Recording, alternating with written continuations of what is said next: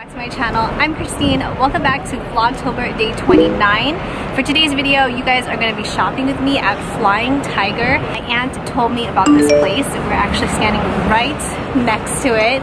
It's supposedly like kind of similar to a Daiso. Very affordable products. Products you can find inside Flying Tiger are from Denmark. Never been here before. Let's go check it out and see what we can find.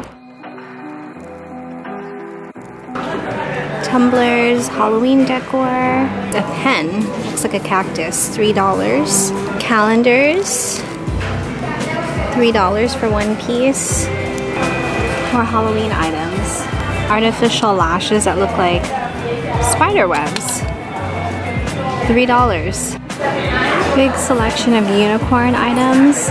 I guess their prices range from like $3, and right now I'm seeing a neon lamp, which is $12. I like this. On a coffee break. What does this one say? Desk Diva. I like the mug. That is cute. $3. That is cute. It's a cactus. $5. This is adorable. Flower pot cactus. $4. Notebooks. I like this one. Pink notebook cover. Sticky memos. And then lots of different notebooks. This is cute for an office. Notepad. Lovely biscuits. That's cute. Looks like chocolate. $2. It's adorable. It even has like a bite mark on the side. I love chocolate. This could actually be a brush holder, right? I love milkshake. Pencil pouch. And it looks like a milk carton. With their pens.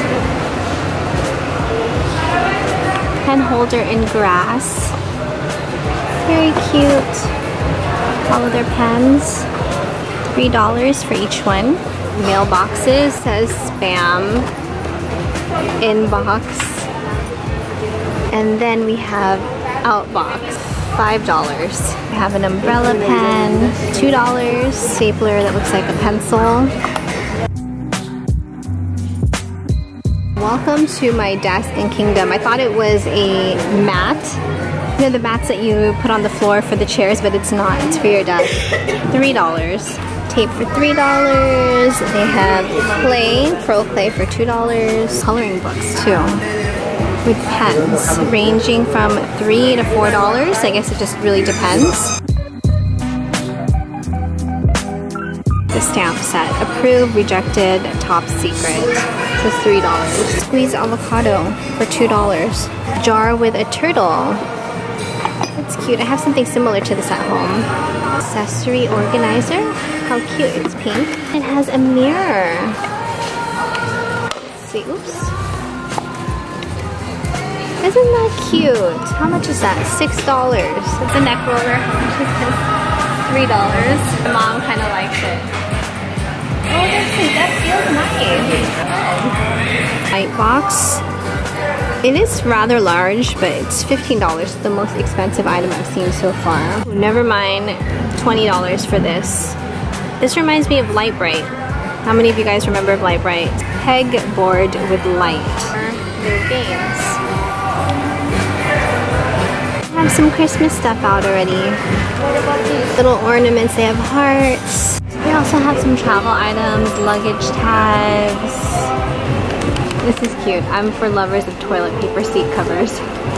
Some accessories for the phone, iPad. I wanted to share with you really quickly what I ended up purchasing from Flying Tiger. Just keep in mind though that we're traveling. Packed a lot of things for layering. It is cold and today it's raining here in New York, so I'm glad I overpacked because layering is definitely key here. There were more items I wanted to pick up, but I was thinking, where am I going to put it in the luggage, and I didn't want it to end up breaking even if I hand carried it. Today's grand total was $14.21, which really isn't bad at all. The first thing I ended up purchasing is the neck massager. I mean, it was $3, super inexpensive, and basically what you do is you just put it behind your neck and you just squeeze right behind your neck, and it feels so nice. Holder smartphone stand. It's glitter.